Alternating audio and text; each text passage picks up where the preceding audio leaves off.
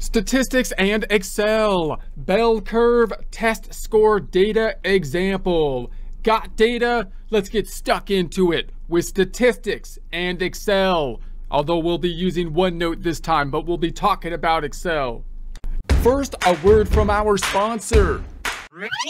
Yeah, actually, we're sponsoring ourselves on this one because apparently the merchandisers, they don't want to be seen with us. But that's okay, whatever.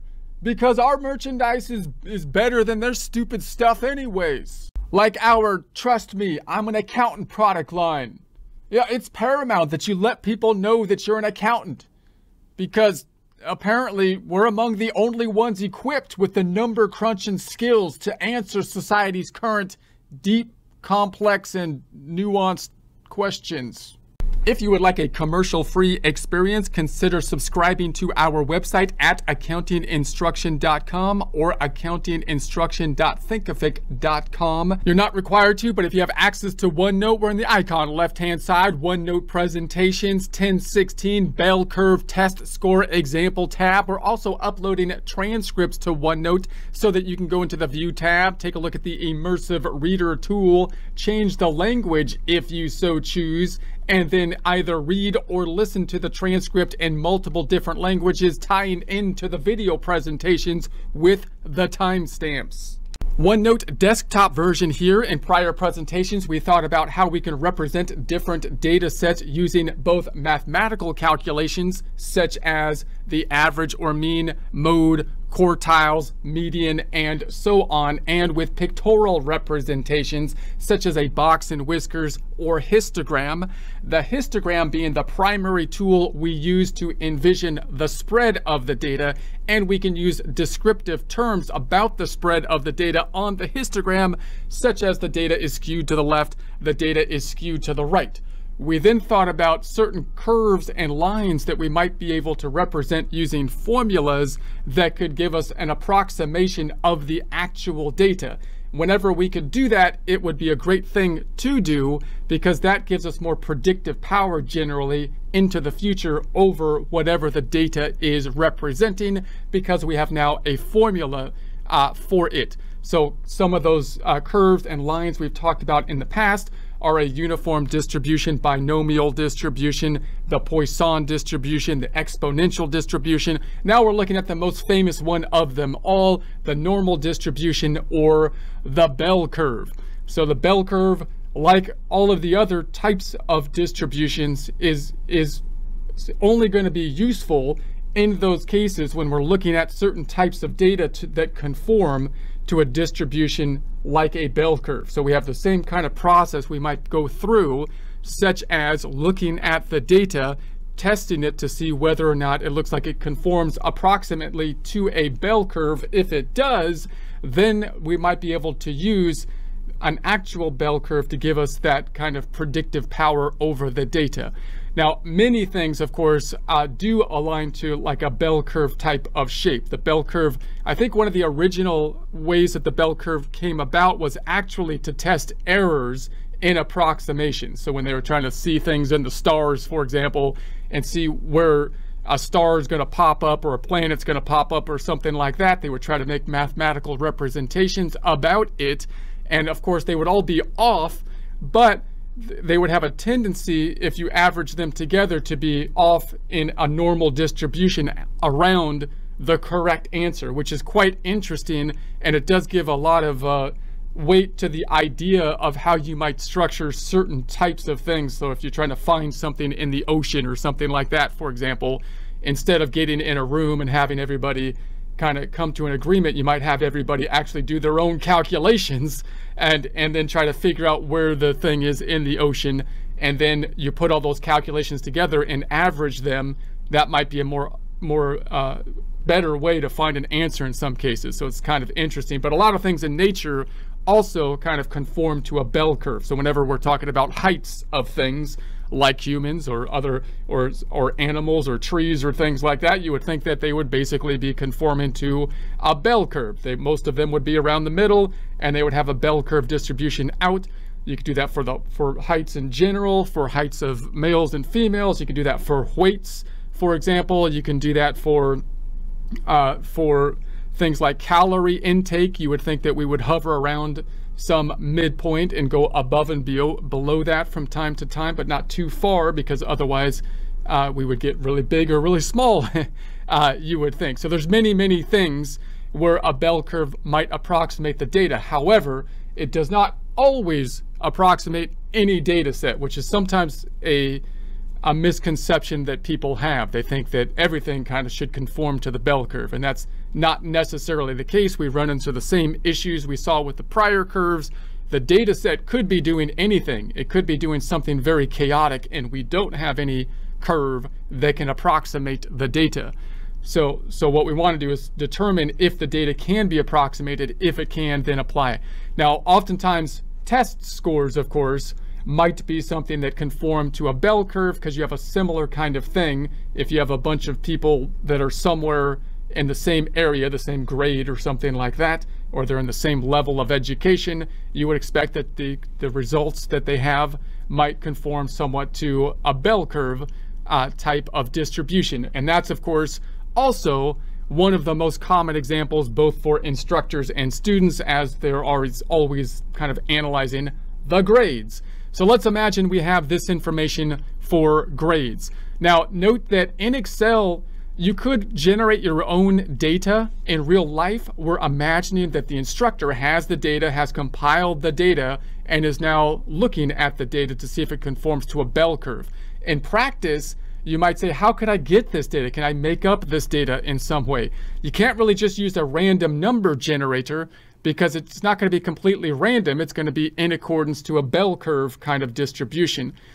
There's a tool in Excel that allows you to do that, though, and it's in the bar up top under the data tab. So it's under data, and then you're looking in the analysis, and it's data analysis. Now, we turn this on when we work this in Excel. So if you want to work the Excel problem, you can check this out. If you don't have this analysis tab in Excel, then you can go into the options, the file tab, and the options, and turn on the data analysis, which again, we do in the Excel practice problem.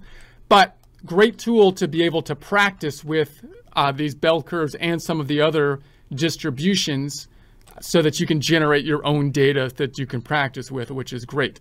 So in order to generate that data, we need to know the mean and the standard deviation. In real life, we might not know the mean or standard deviation. If we were the instructor, we would just be picking up the data and then running the analysis on that information. So here's our random generated test scores.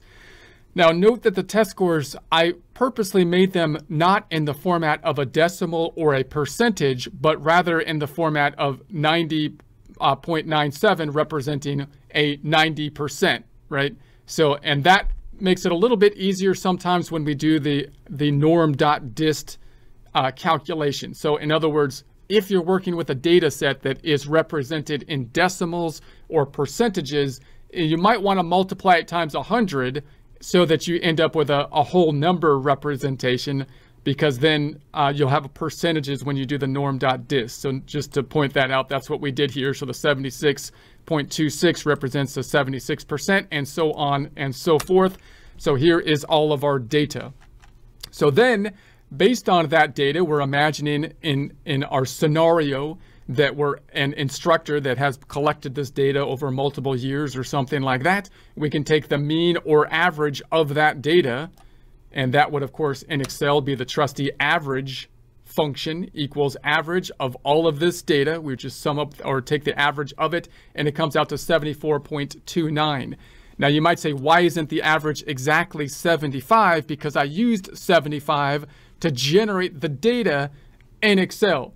And that's because there's randomness involved in it. So it's going to come around something close to that midpoint of 75, but it's got the randomness. So it's not exactly 75, it's 74.92.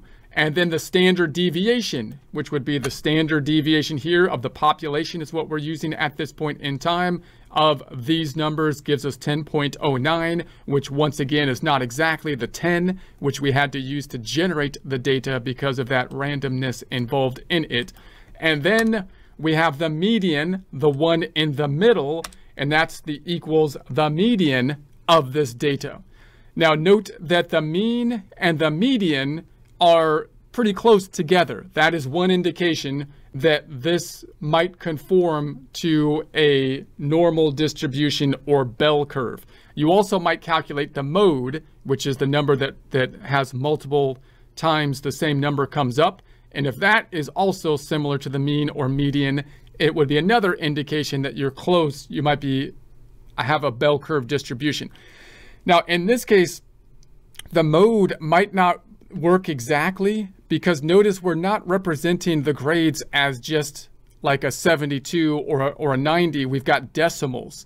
So the fact that we have decimals means it's a lot less likely that we're going to have multiple numbers that are exactly the same. However, if we did not have decimals, if we rounded this to the whole number, then it would be quite likely that the mode would be a useful tool, and it would probably be similar to the mean, something like a 74. All right, and then we've got now, if I want to plot this, the next thing we're going to do is say, okay, it kind of looks like this data conforms to a bell curve due to the mean and the median being the same. We could make a curve from it to further test that. So if I make a histogram of this data, it looks like this. Now, the histogram is where we have the buckets down below. So this is going from 40 to 43.63, and the middle point is in here. Remember, the mean is like 74, so this is going from 71 to 75. And so you can see it kind of looks somewhat like a bell curve. Notice that it's not going to be exactly like a bell curve because we don't have a whole lot of data. I can't remember exactly how many data points we put here, but the more data points, the closer you would think that it would conform to a bell curve. If you're using something that doesn't have as many data points, you would expect it to be a little bit more jagged. Also, it will be impacted by the bucket sizes that we're going to use down below, which we talked about in prior presentations. But we're saying, hey, look, the median, the mode look like they're pretty close, and it looks like it's kind of conforming to a bell curve, and we have an intuition that this data might conform to a bell curve. So we might then want to graph this thing as a bell curve. So we're going to choose the x's, and we're going to choose the p of x's. So we're going to then plot this thing out, plot our data points so that we can then create a chart from this information. So then the question are the x's. When I start my x's, I can think about this and say, well, look, this is grades. So I would think it would be going from 0 up to 100. 100 representing 100%, 0 representing 0, 1 representing 1%. So I could do it that way. I could just go from 0 to 100. But I might want to, in other examples, I might not have that convenience. I might say, well, where should I start my beginning and ending x's when I want to plot my graph, and then it's going to show up on the x-axis? Well, we know that in a bell curve that the vast majority of the data will be within 3 or 4. The vast majority of the data will be in 4 standard deviations.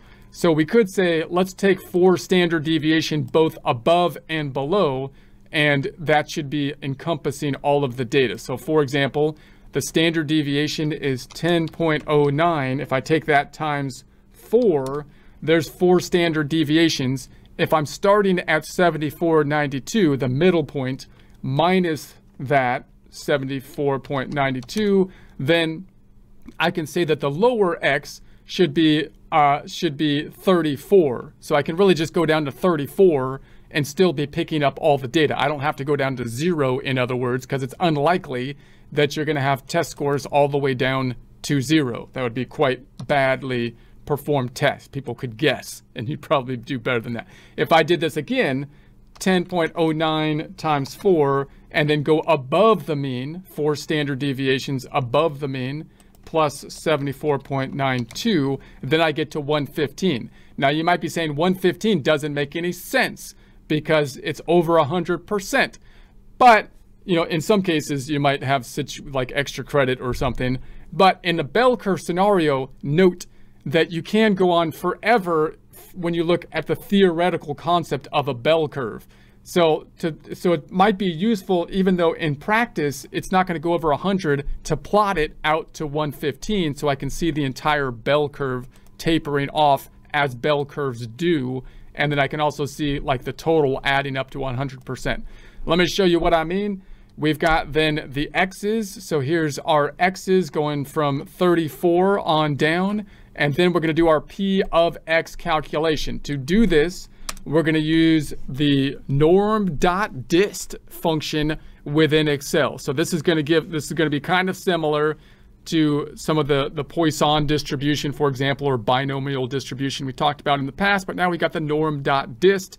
The X is going to be 34 in this case, representing that grade. And then, so what's the likelihood of getting a 34 if we're talking about the bell curve with the mean and standard deviation defined over here? So the mean is going to be the 74, and then comma, the standard deviation is going to be the 10.09.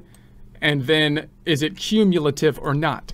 This cumulative is similar to what we saw with the Poisson distribution, for example, although here we're representing the area under the curve. So it's a little bit different in terms of, it's kind of like calculus involved, the area under the curve, but the concept is basically the same. Do we want the cumulative up to that point, or do we want just that point? In this case, we want just that point, so it's false or 0, and then we get to around 0%. So if we take this down, we're going to say, okay, what's the likelihood of getting a 46? We're going to say 0.07%, right? So that's the questions that we might ask with this. Now, most of the time, if you're a student, for example, you're probably going to be asking, what's the likelihood that I get like a 70 or above? That kind of question, which you might say, well, I can go down to 70 down here and then add up everything from 70 on up. But you can't usually do that exactly because, again, although you might have been able to do that with a Poisson distribution, here we're talking about the area under the curve. That might give you an approximation, but you'd want to use a formula with the cumulative formula, which we'll talk about a little bit here. But there's our P of X. So that'll give us our approximated curve. So if I was to look at it, then it would look something like this. Here's our approximated, our actual curve that approximates the actual data. And this is the blue representing the curve, and the orange representing our actual data. So now we're plotting the data on top, and you can see it kind of lines up. I'll show you how we did that in a second here. So then just to note here, we can say the frequency. Now I might want to compare my P of X information to my actual data. And I have a problem with that because my actual data over here is being represented, is actually outputs, my whole numbers over here, and my P of X is in the likelihood of something of a 34. So what I could do is try to convert my P of X into a number by multiplying times the number of samples that we have, or we can try to take our actual data and make it into a percent, which is probably the more common thing. So what I want to do to compare my actual data is I want to look at my actual data over here. So there's my actual data. I want to count how many times each of these data fall into the buckets. Now note that these numbers aren't exact because I'm looking at, for example, on this 35, how many data sets in our actual data are within or above set 34 up to and including 35. And then how many items in the data set, count them if they're above 35 up to and including 36. That's going to be our frequency calculation, which looks like this. Frequency, the data array would just be highlighting all of our data, saying that's what I want you to count, basically. And then the bin array being all this information, which are the bins that we want you to put those counts into. So if we said this, how many times did you count 34? How many times did you count above 34 up to and including 35? 0. Scrolling down, we're going to say how many times did you count up to and including or over 40 up to and including 41? 2 times that happened in our actual data. How many times did you go above 50 up to and including 51. How many of those were in our data set? 3 of them, and so on and so forth. And if we go all the way down, we could see the data. If I add up all of that data, it adds up to 1,000. That should be the actual number of grades in our sample data. That's how many sample data points that we generated. That's a nice check number that we have to make sure that we picked all of them up and put them in an appropriate bucket. Now, what the problem here is that I can't compare that 10 to what I got in my norm.dist because the norm.dist is 0.79. I could multiply the 0.79 times the 1,000 sample, right? I could say, well, I had a sample of 1,000. I would predict based on the norm.dist times 0.79 that it would be 1,000 times 0.0079 would be 7.9, right? I could do it that way. I can multiply all these times 1,000 to compare it to these actual counts, or I can take my actual counts and divide it by the total, which is what we'll do here. So now I'm going to say, all right, let's take like this. If I take this 14 and divide it by 1,000, 14 divided by 1,000, then I get, if I move the decimal 2 places over, 1.4. Now that 1.4 is in a percentage format, so I can now compare it to this percentage format. So I'm just doing that all the way down. So this 19 is 19 divided by the count of 1,000. So move the decimal 2 places over, 1.9%, which is pretty close to the 1.97 that we got with the norm.dist function. So then I can compare these. I can look at the differences. This is what I got with the function. This is my actual percent data of the total. And you can see we're pretty close on the data. So that would give us, well, you know, it's somewhat close. That would give us another indication that, or how far away from a normal distribution we are. And then here we got the z-score. Now the z-score is another way to represent our data, and it's trying to say I'm going to represent the data in terms of how close it is to the middle point, which is the mean of our normal distribution. So if I look at my information over here, the middle point on our graph is going to be 74.92, standard deviation 10.09. So what I could do is start to say, well, if I look at my graph and I say, well, this is the middle point, I could start to measure how far away above and below that middle point the normal is. How far away are you from the normal would be the z-score, right? The lower the z-score, the closer to 0 the z-score, then the closer you are to normal with the mean. The further away you are, in a positive sense, the higher you are from the middle, and on a negative, the lower you are. So over here, how do we calculate that? We're going to say that we're going to take each point, in this case 34 minus the mean, which was 74 minus this number, 74.92, and then I divide that by the standard deviation, So divided by the 10.09, and that gives us our, in this case, negative 4.06.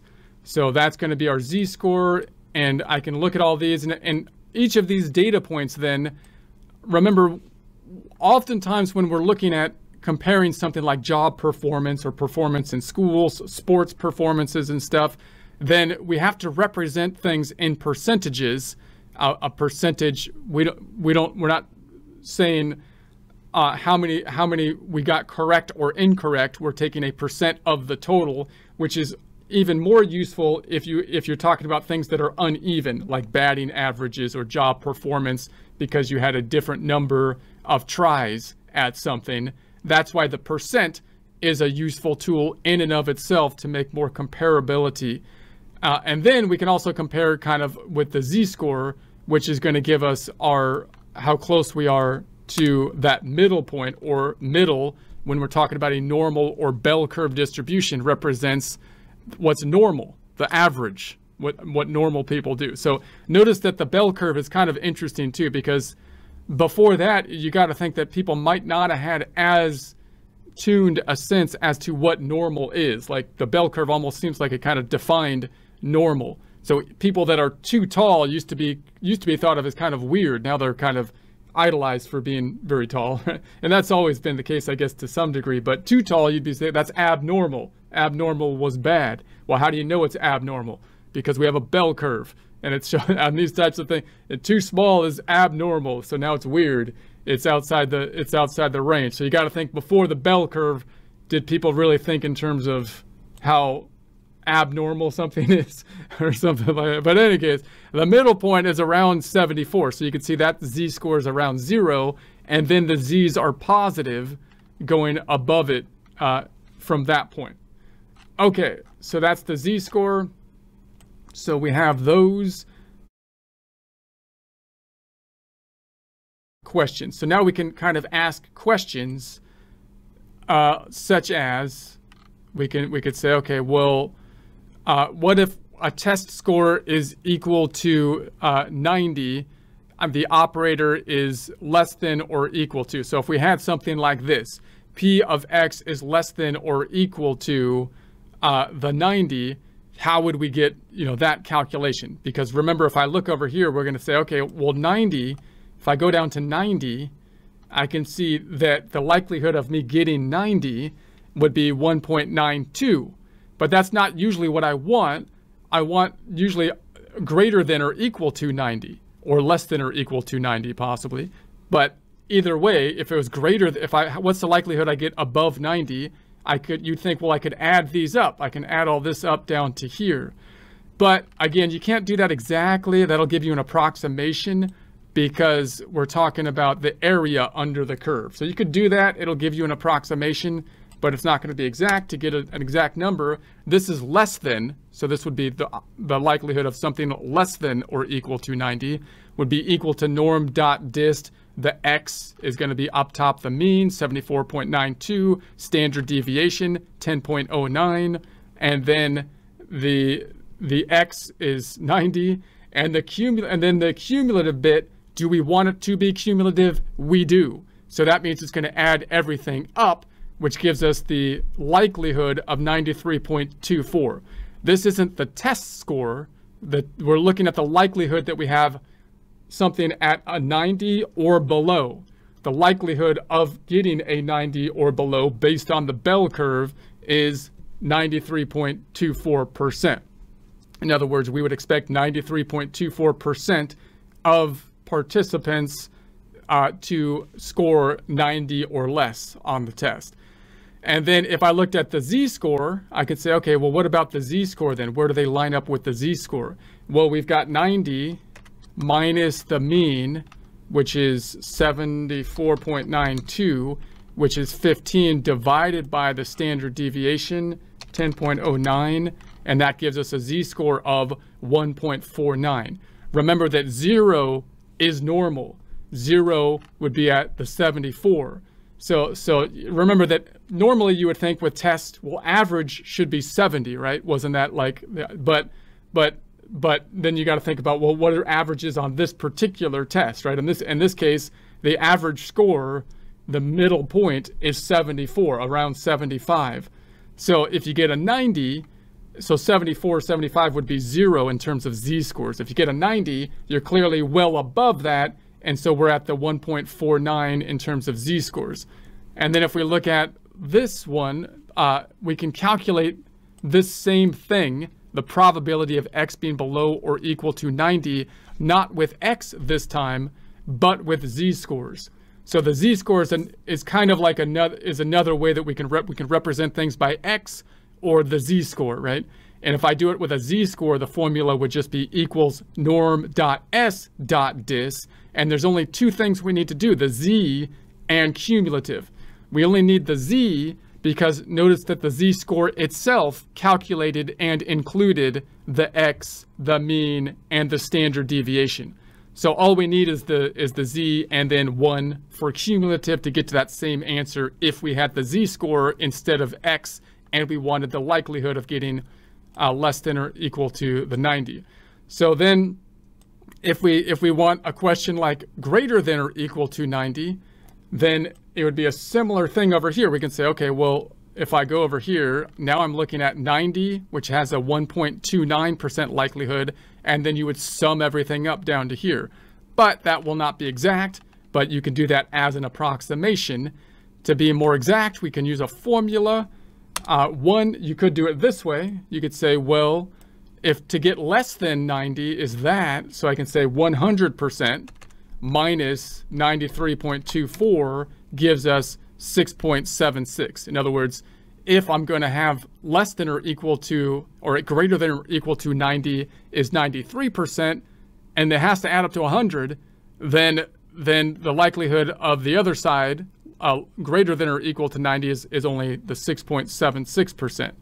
Or you can do it with our calculation. So now we have to say it's the same thing, norm.dist, but now we're taking 1, representing 100%, minus the norm.dist of the x 90%, the mean that we saw up top, same standard deviation, and we want it to be cumulative.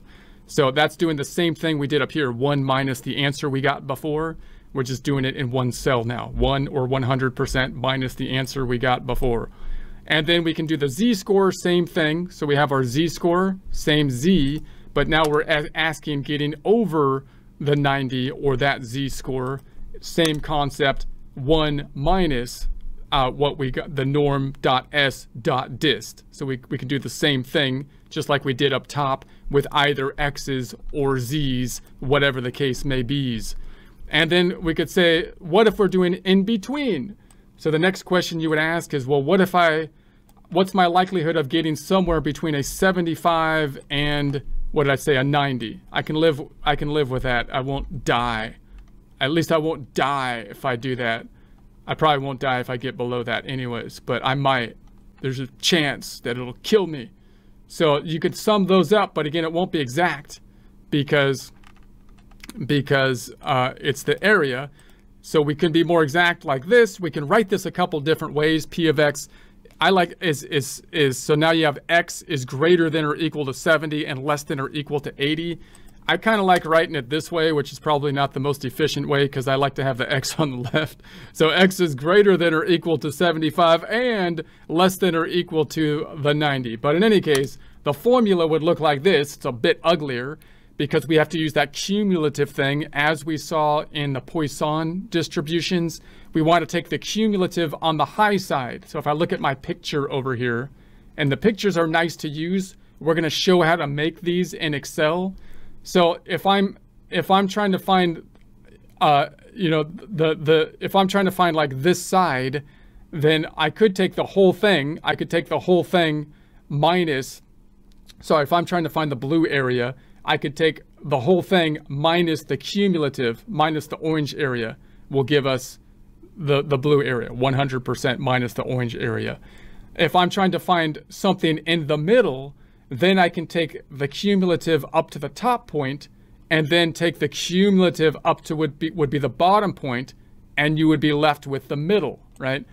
And so that's what we would do here. So that's what this formula is doing. Norm.dist of the higher x, the 90, the mean, standard deviation, it needs to be cumulative. That's what the 1 is, minus the norm.dist of the lower bit, the 75, will give us the bit in the middle, 42.93%. Remembering, this does not mean that we're talking about you're going to get a 43% on the test. It means you have of all the people taking the tests, we expect around 43% to have scores between 75 and 90. So, or equal to including 75 and 90. We could do that with the z-scores as well. So if I was to calculate the 75 z-score, so I can say, okay, what are we doing with the z-scores? The z-score, if I'm talking the 75 minus the 74, minus 74.94, that's the distance from the middle point divided by the standard deviation, 10.09, is going to give us that that 0.00 It didn't work. It's 75. I think I said 70. 75 minus 74.92 divided by 10.09 gives us that around 0.008 if I move the decimal 2 places over. And this z-score is 90 minus the 74.92 divided by the standard deviation of 10.09, and that gives us the 1.494. So I can do the same concept, but instead of using x's, now using the z's, which would be norm.s.dist. Then all I need is the z, because I already have kind of the x, the mean and the standard deviation. The x, the mean, the standard are all compacted into that z.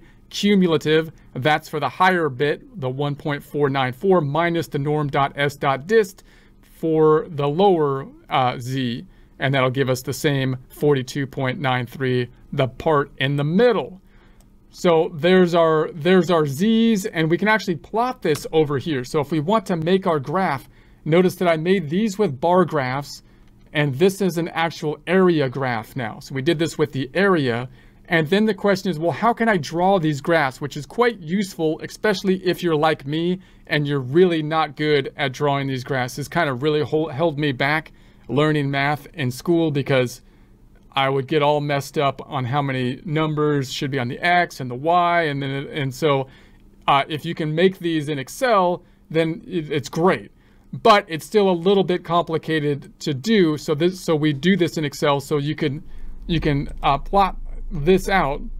We're doing this with an if logical test. So if we're saying that if this x here, if this x is greater, so right here we're looking for less than or equal to 90, x is greater than or equal to 90. So we're taking this x and we're saying if it is less than or equal to, I believe the 90 is what we're picking up in our formula over here. And we'll do this. I highly recommend taking a look at it in Excel if you're interested in this. There's the 90. And then we're saying that if that is true, then we want you to give me the result, which is this P of X. And if it's not true, we want you to just give me a blank cell, which is represented by the double quotes, because whenever you have text, it's with the quotes. So you can see it's got stuff in it up to here, which stops at the 90, and now you have blank stuff. So if I graph this on top of my other chart here, then that's where we get this line, which gives us that nice representation, so we can try to understand a little bit more pictorially what is happening. Notice that this graph is really pretty neat as well, in that we also put the x's here as well as the z-scores down here. So now we can look at two x-axes, because remember that we talked about the idea that we can represent a lot of this stuff in terms of talking about it in x's, which are the grades, right? And talking about it in the z-scores, which is the distance from that middle point.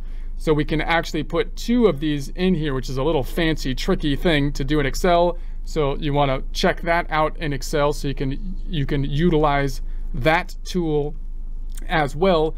Also note that you might be able to get away with like one of these graphs, because remember there's basically 3 questions we ask oftentimes. There's more than 3, but one of the common ones would be, what is above? So we asked, what is everything above a certain point, like the 90? So that would be the area of the blue side. And then we ask, well, what's everything below a certain thing?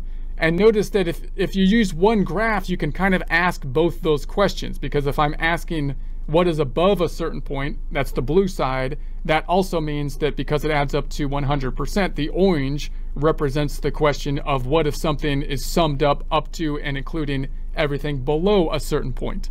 And then the next question often asked is the one that's in the middle. And that's the one you might have to do a little bit more fancy graph. So we have a whole bunch of different ways that we can make these graphs that we'll demonstrate in Excel and try to explain them a little bit here in the OneNotes. Also note with this graph, when we graphed this is the actual bell curve in a bar chart in our actual data. This is the bell curve in the actual data. And when we graph those, we graph this one on top of the percent of total column to get this one. So that's the general idea. Again, I highly recommend checking this stuff out in Excel.